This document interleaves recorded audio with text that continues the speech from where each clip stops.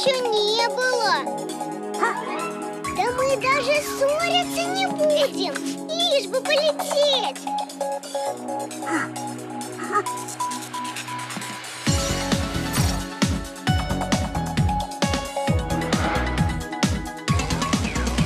Созвездия над нами таинственно мерцают. Уже в эфире слышим предстартовый отсчет. И кто сказал, что дети сегодня не мечтают отправиться в далекий космический полет? Мы будем другие миры открывать. Мы станем сильнее и храбрее, чтоб яркую звездочку с неба достать. Подарок для наших друзей. Чтоб яркую звездочку с неба достать. Подарок для наших друзей.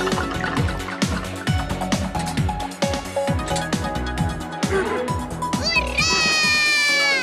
Мы первый детский экипаж!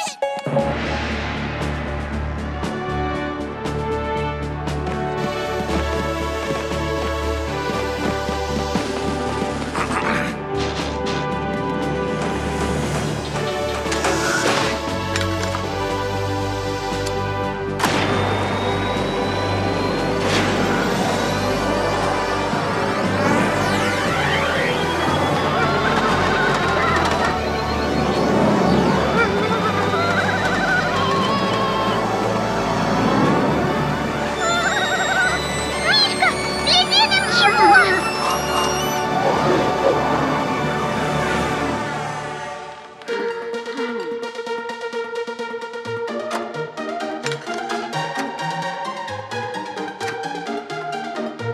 Ура! Невесомость! Надо подкрепиться!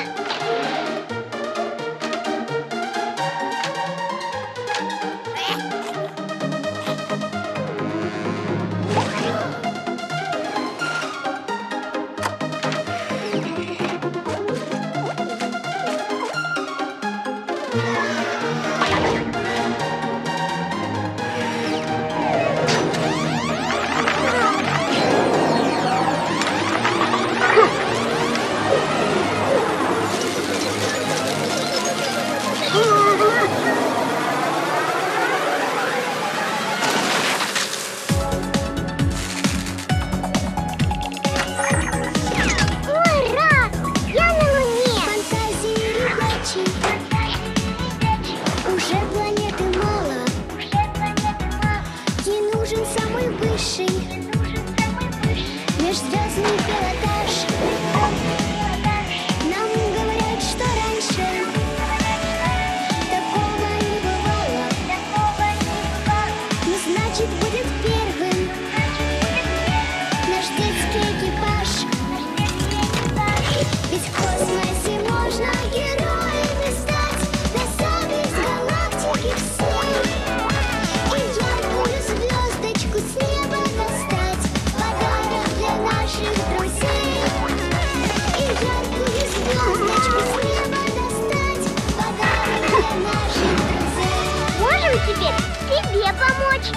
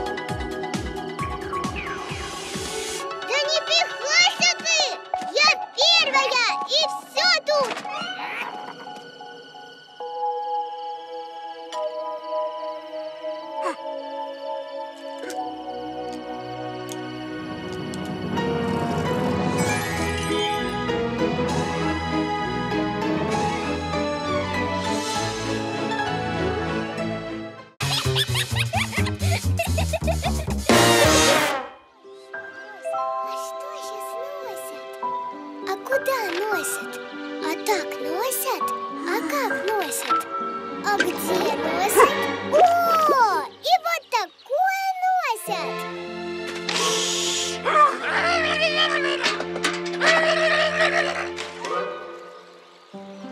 А вот такое носят? А какое носят? А вот этакое розетокое носят?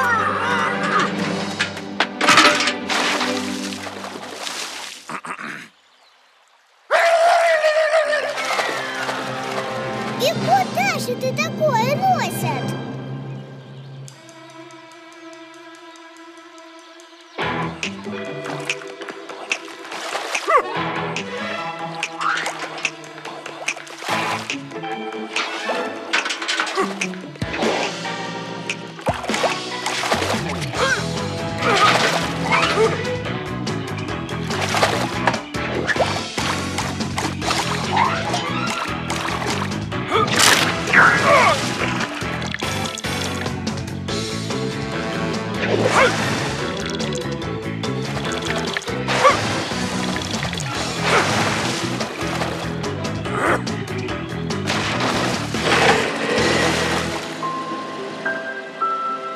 А чего еще носят? Да это кто ж такое носит?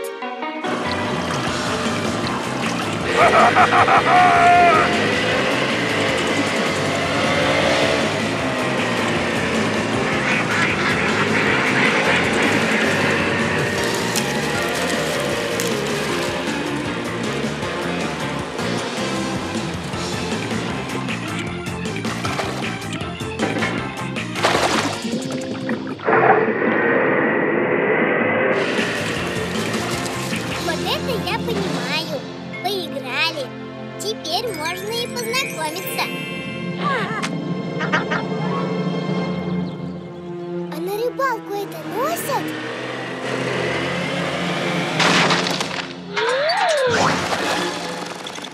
Ой, мамочки! А Мишка? Мишка, ты где? Ну, давай уже знакомиться.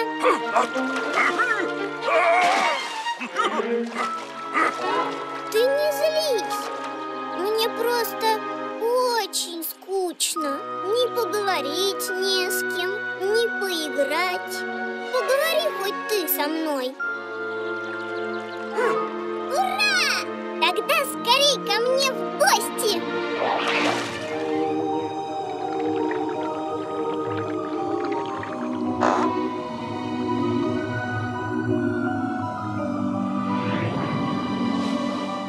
Ну, во что поиграем?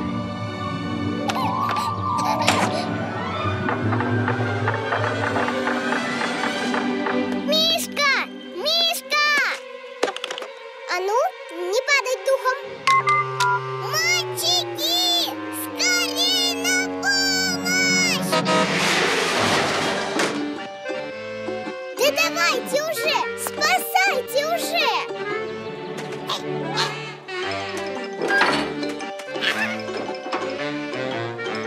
Ух, сейчас найдут! Ух, сейчас спасут!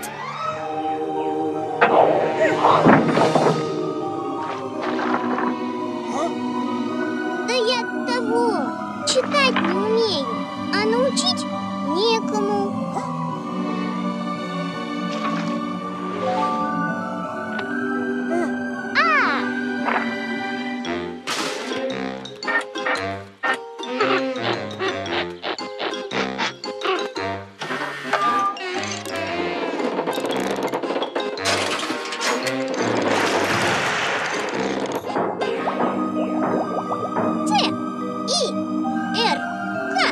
Цирк. А что такое цирк?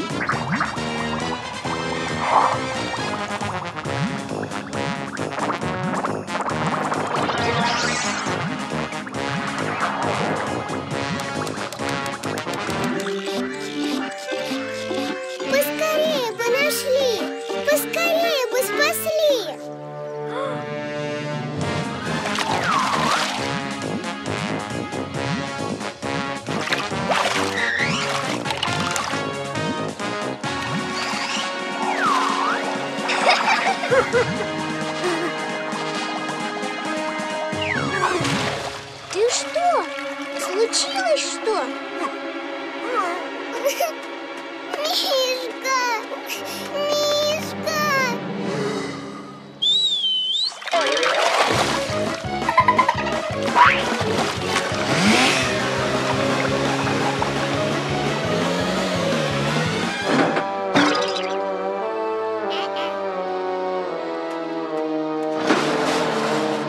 Да не может Мишка не найтись! О, нашелся!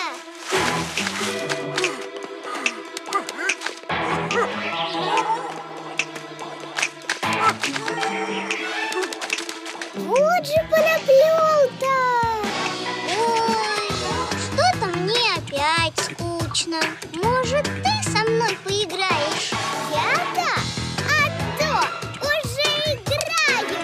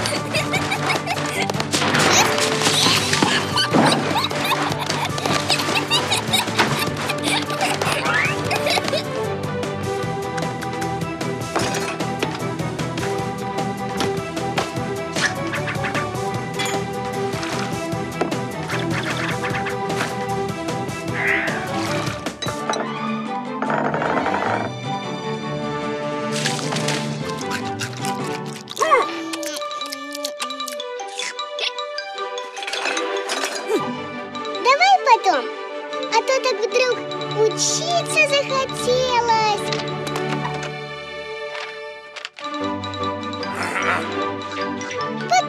Потом. А чего это ты раскомандовался? Не буду я такого слушаться. Вот захочу и уйду от тебя.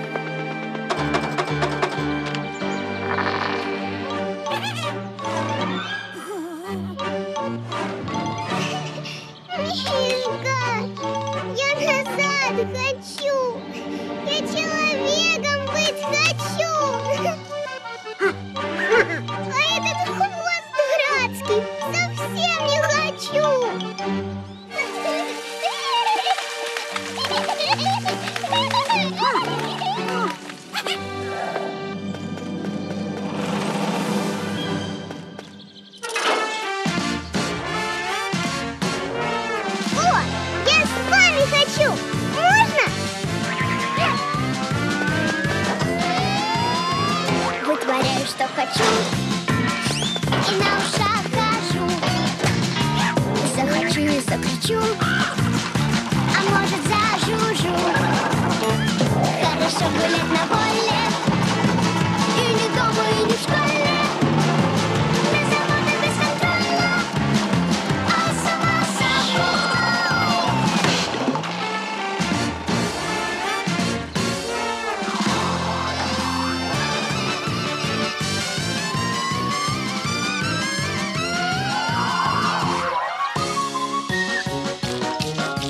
Вот это жизнь!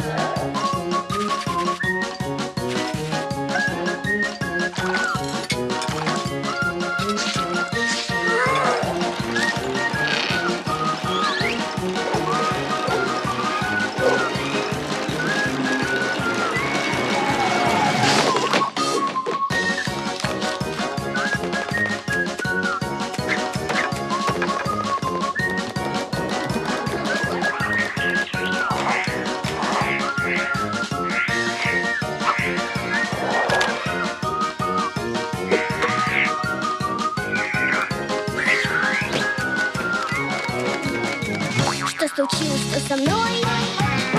Никак я не пойму. Как же стала я такой? Скажите, почему? Вдруг по дому я скучаю, и вернуться я мечтаю. Помогите, пропадаю. Ай-яй-яй-яй-яй. Без заботы, без труда, ты запомни никогда. Человеком ты не станешь, не за грош ты пропадешь. Нужно учиться, трудиться, лениться. И тогда, конечно, будет все хорошо.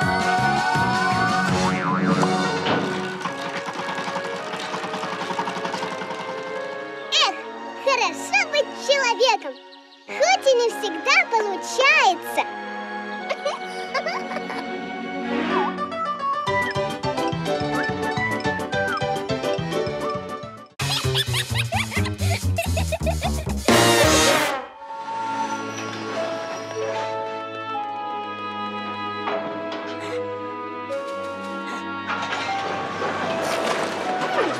Это кто ж к нам припожаловал? Ты чё? Ты это царь, что ли? Честно? Ой, батюшки! Да кто ж царя-то так встречает?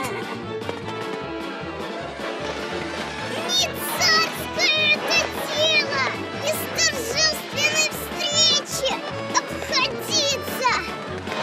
Ваше Величие, давай! Еще разок, изволь приехать!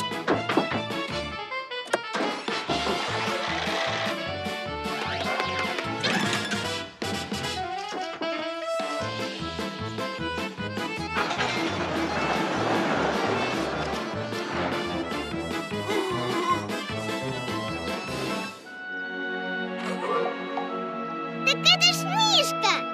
Дозволь, и я тебя к нему доставлю.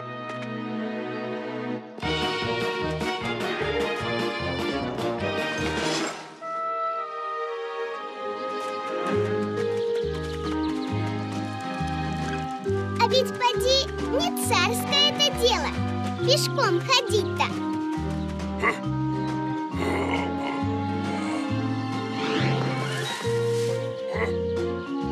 Не царское это дело за ягодой наклоняться.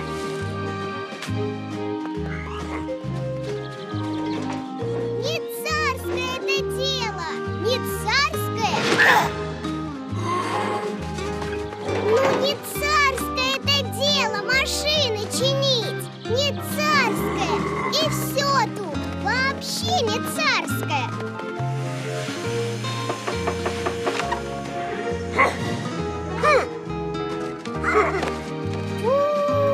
Не царское это дело носами тереться.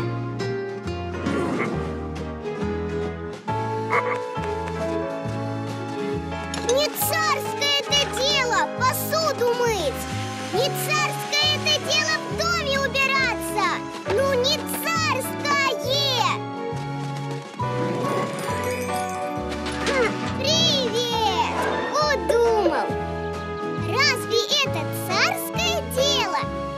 рыбу рыбачить, да комаров кормить.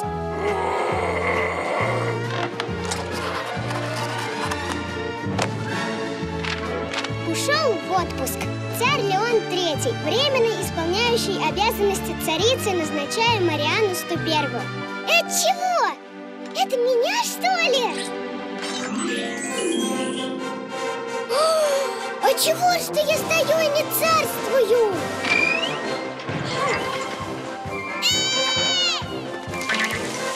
Государь назначил меня любимой царицей!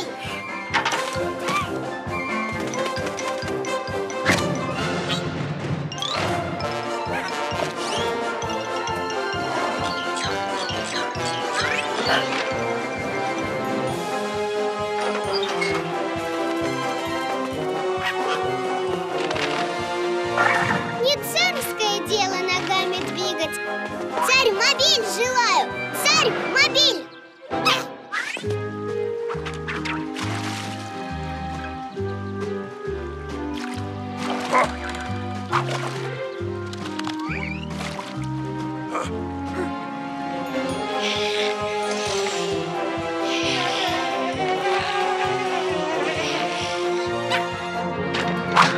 Ты чё? Ты на кого? Тогда хвалю за верную службу.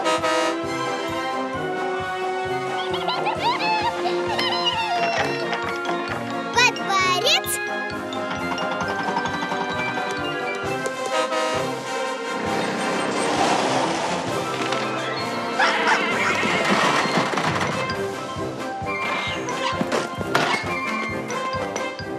Не царское дело в таком домишке жить.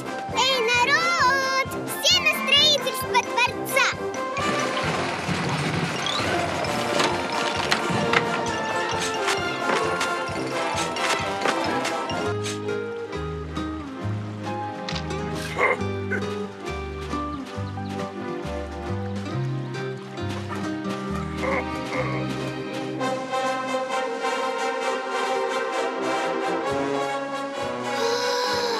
Ну, можете же, когда прикажут.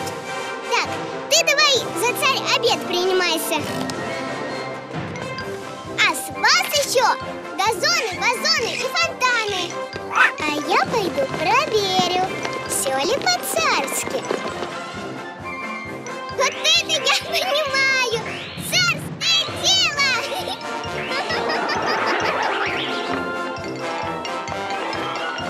Хороший все-таки мне народ достался.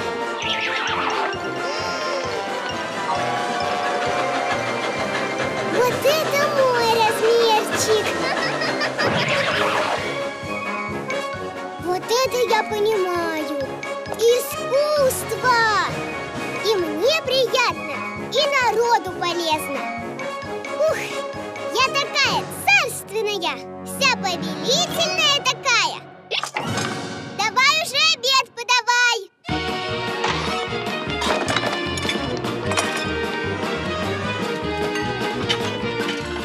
Эй, вы-то чего? А ну, именем меня всем меня слушаться.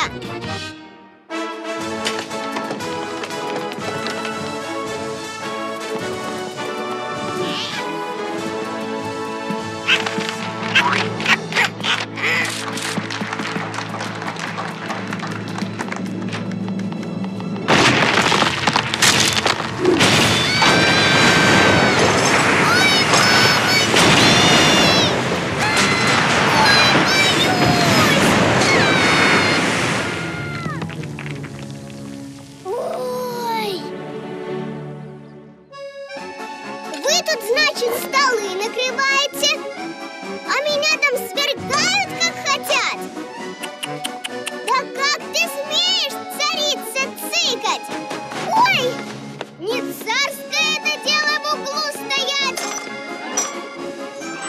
Ой, что-то меня того занесло, затуманило. Хо-хо-хошки, хо-хо. Я тут вот чего в углу поняла. Не царское это дело от народа отрываться.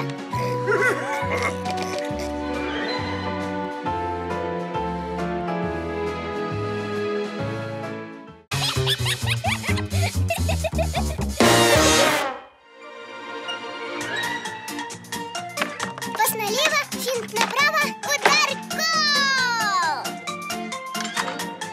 Быстро вбрасывание, пас, финт, обводка, гол! Темп ускоряется, удар, гол! Удар, еще удар! Ура! Я 100-500-кратный чемпион этого дома! Эх, вот только сопернички слабоваты. Пойду-ка стану чемпионом леса.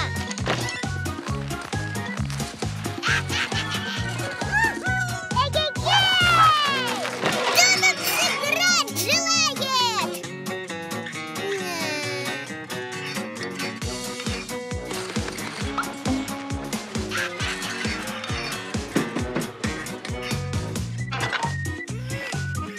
Привет, давай сыграем.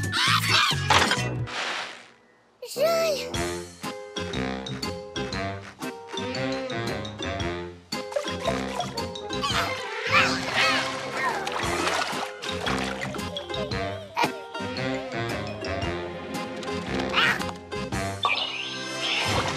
Эй, мальчики, вам хоккей не нужен? Ну, не очень-то хотелось.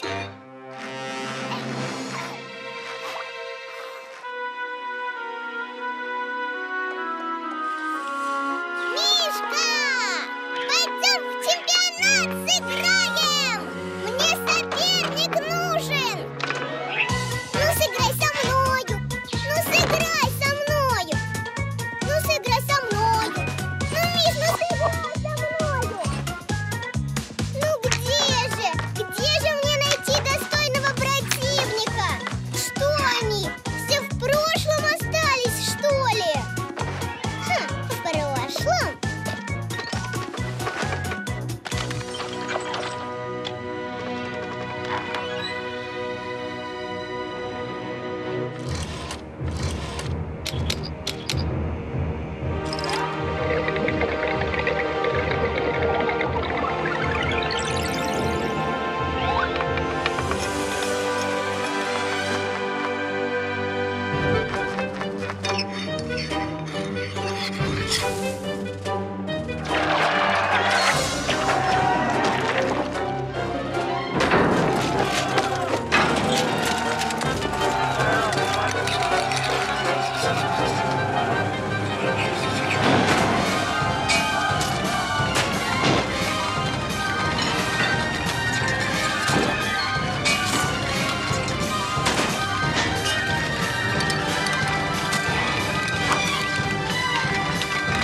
Эй, вы что? Вы что? С ума сошли? Это что, хоккей, по-вашему? Ой, кажется, это не хоккей.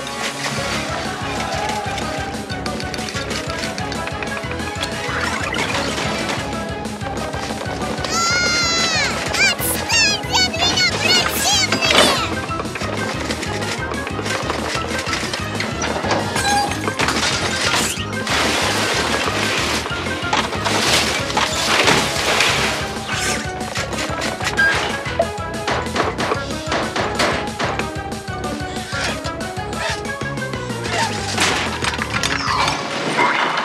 Ну что, сдаетесь? Тогда руки вверх и выходи по одному. А ну, сдавай свое оружие. Все сдали? А если подумать? Вы что, споры без драки решать не умеете? А я вас научу, но сначала...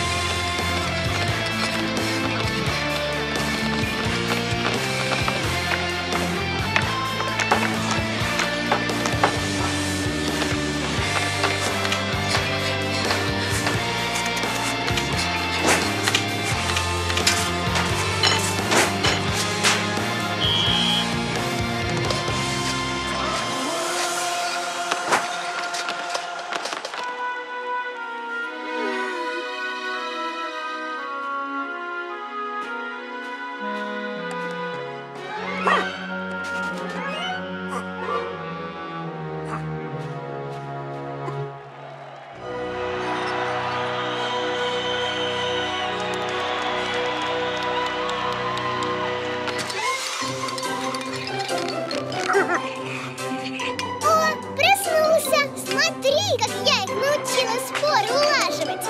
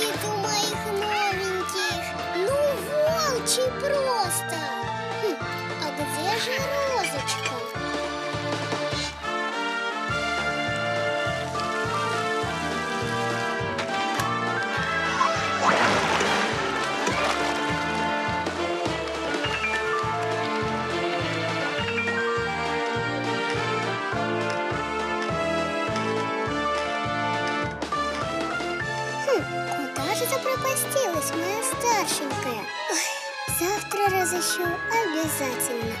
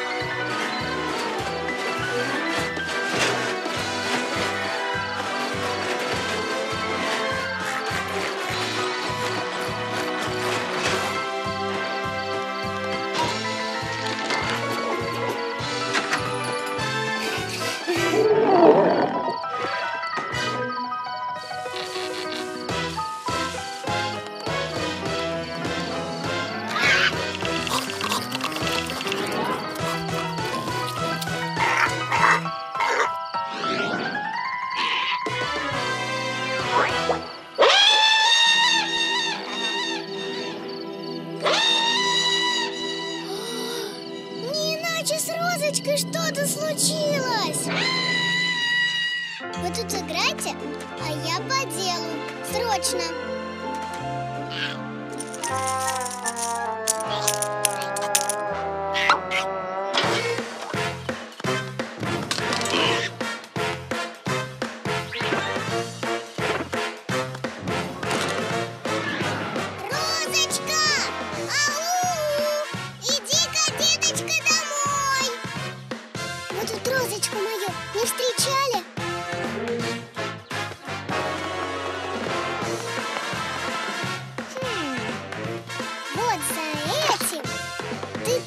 К мамочке примчишься.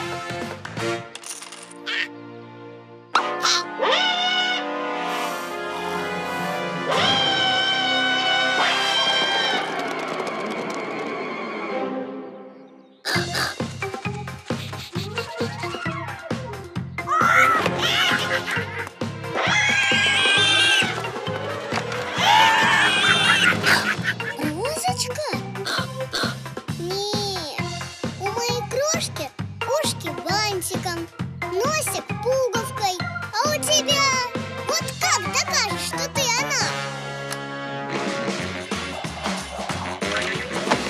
А почему у тебя такие большие уши? А почему у тебя такой большой нос? Да потому что ты маму не слушала. Вот иди и подумай о своем свинском поведении. Ох уж эти детки!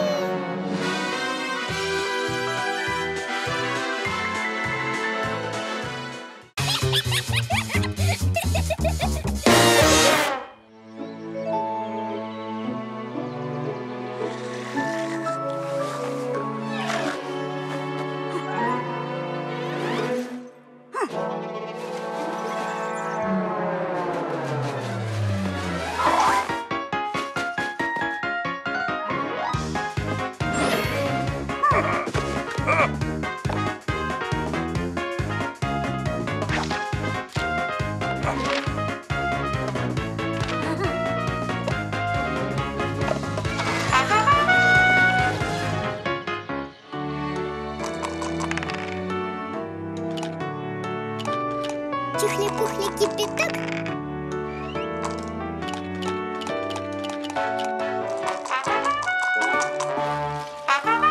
Чё это там?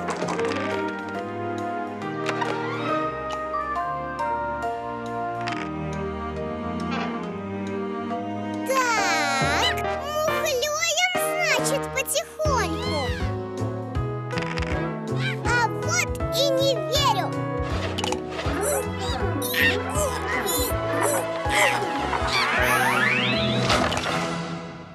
Это ты во всем виноват. Как теперь играть?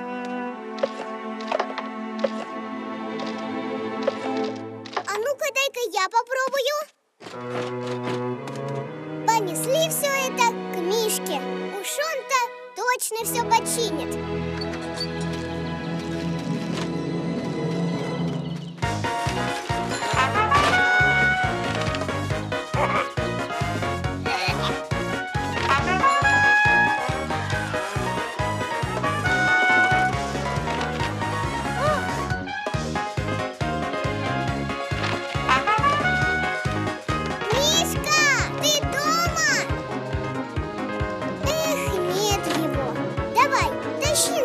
Из чулана. Ух ты! А это что такое?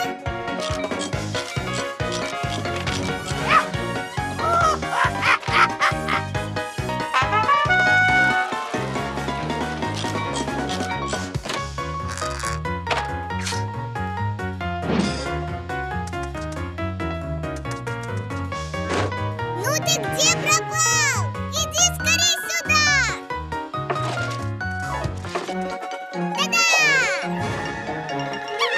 Смотри, все проще простого.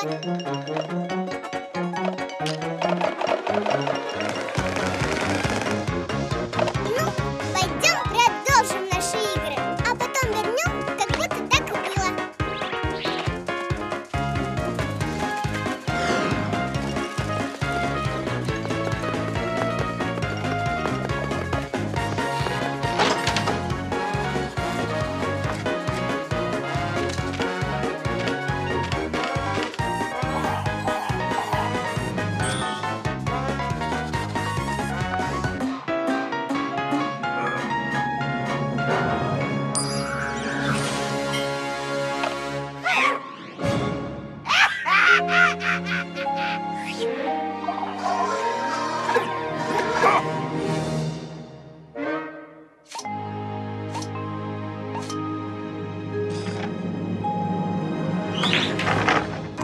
Пышки, пышки, торопышки.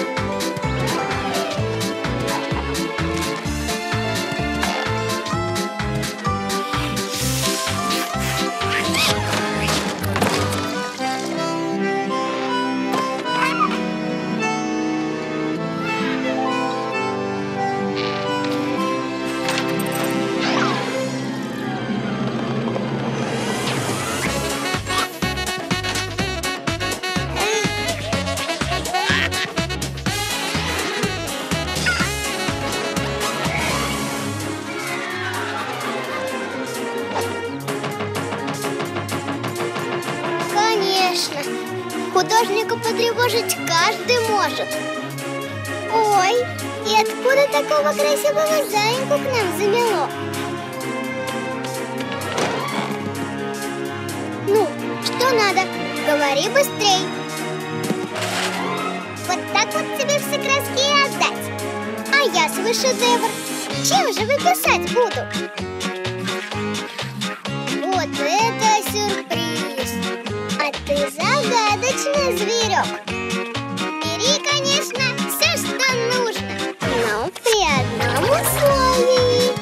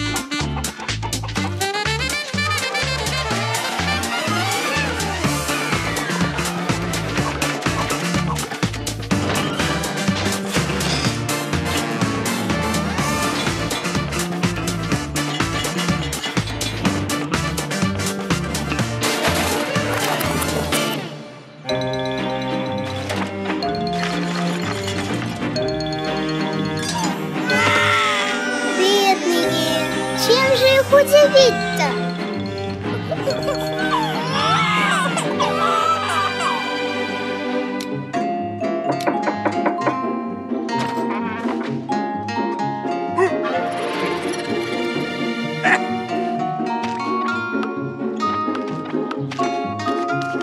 Мишка!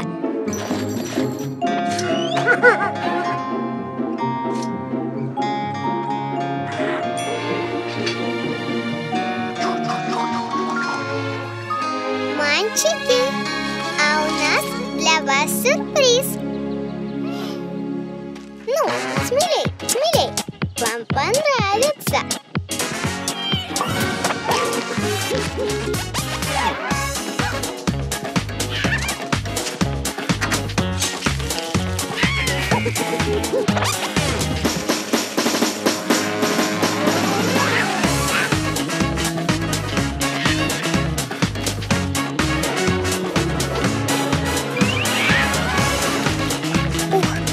Вроде и удивили, и угодили.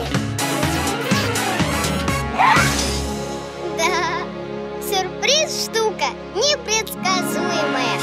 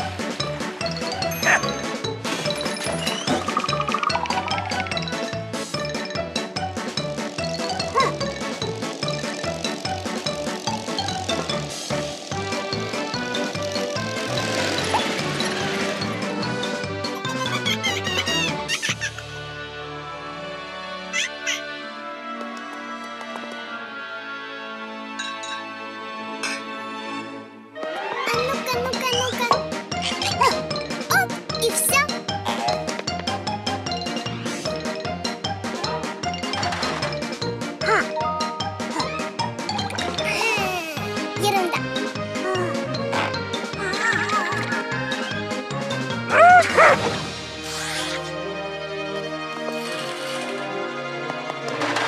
Давай, давай. А ну, плыви.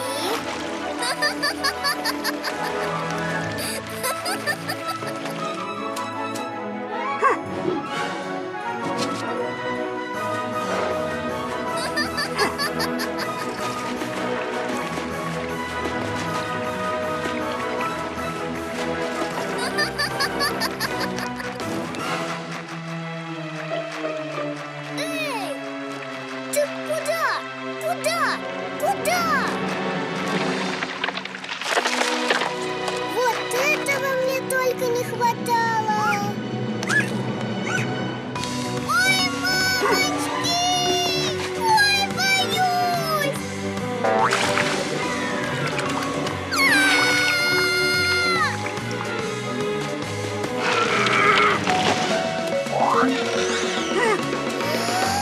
Чи!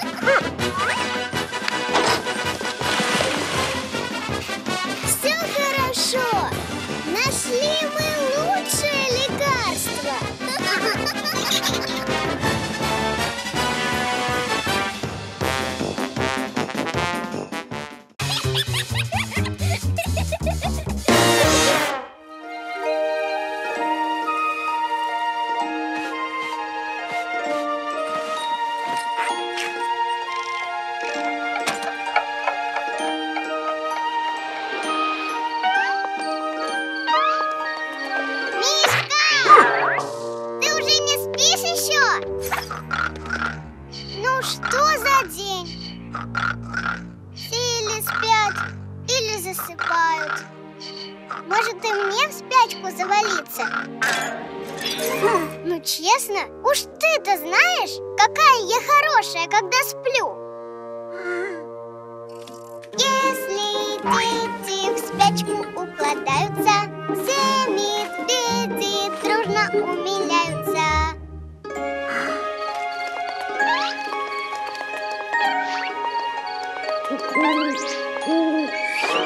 Мишка! Мишка! А зубки-то я не почистила.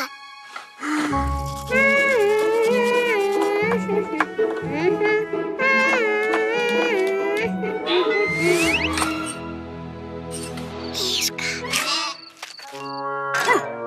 Мне бы водички попить. Ну все, к спячке готово. Вот ведь, ну как же это? Тут ты понимаешь, подушка маловато. Маловато и это, комковато. Мишка, а теперь, понимаешь, одеяло что-то холодновато.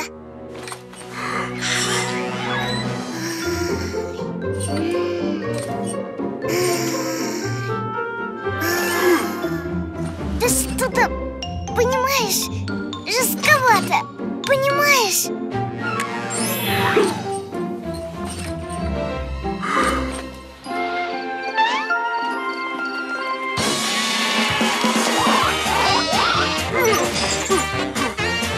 В спячку до весны и без мультиков?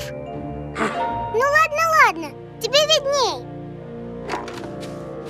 А ты-то сам как засыпаешь? Научил бы, что ли? Поделился бы полезным знанием.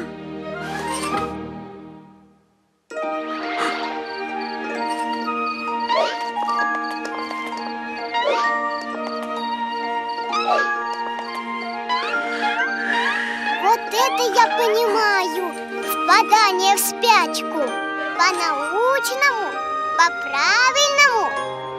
И я раз, и еще раз, и еще разок. Мишка, а можно, чтобы они с номерками были?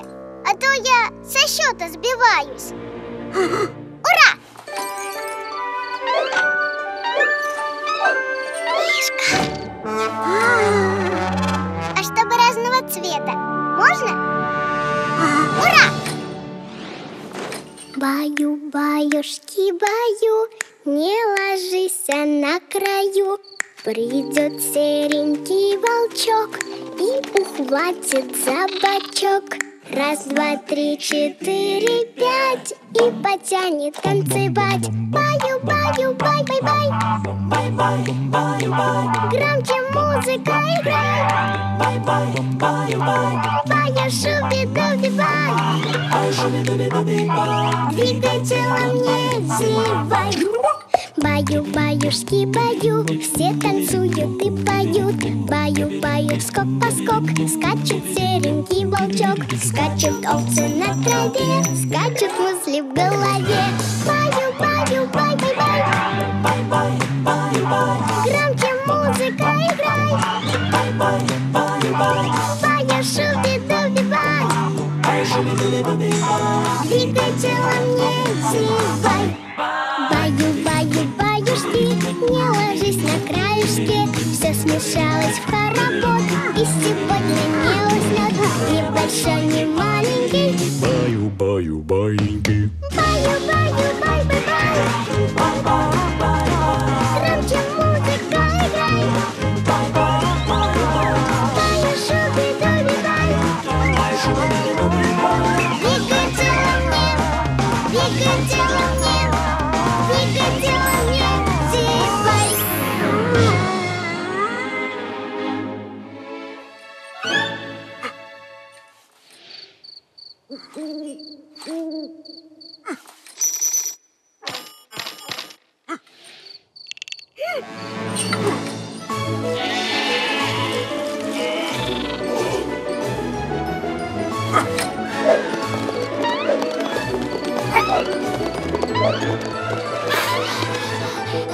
Мишка, я тут что-то просчиталась.